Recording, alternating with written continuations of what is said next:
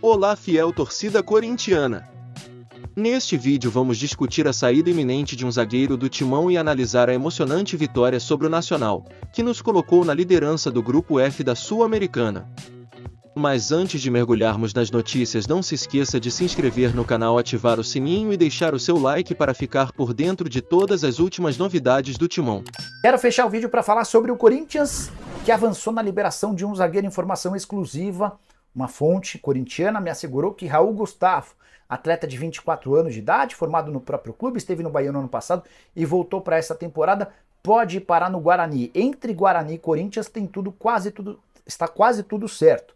Corinthians acenou com a possibilidade de empréstimo até o fim da temporada. A curiosidade é que o Raul Gustavo tem contrato somente até 31 de dezembro, não parece fazer parte dos planos da diretoria alvinegra. O que falta para que o negócio avance?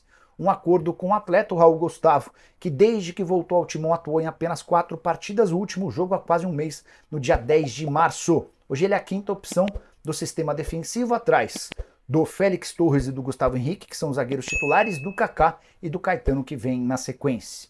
Se o Raul Gustavo for negociado, o Corinthians pode pensar em buscar alguém no mercado ou, eventualmente, passar a utilizar atletas da categoria de base. Só para arrematar sobre o Corinthians, o Timão contratou Adrian Brizuela, zagueiro paraguaio que pertencia ao Taquari. Esse cara chega pro time sub-20, contrato até o fim da Copa São Paulo de Juniores do ano que vem.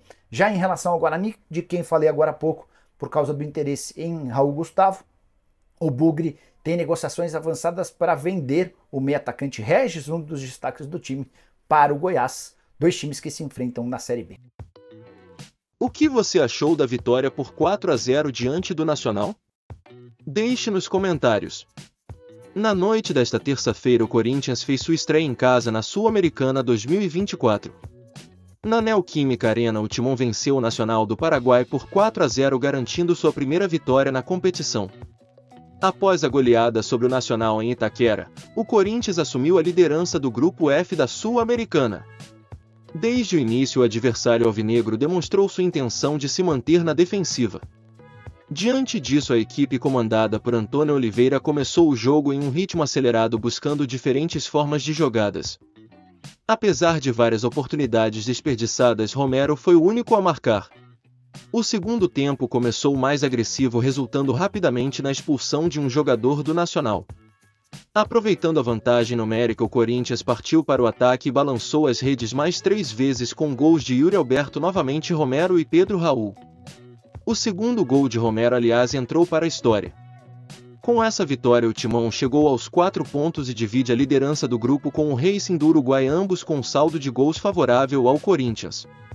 O Racing surpreendeu ao vencer o Argentinos Júnior por 3-0 fora de casa, ficando em segundo lugar com 3 pontos. Já o Nacional está na lanterna sem pontuar.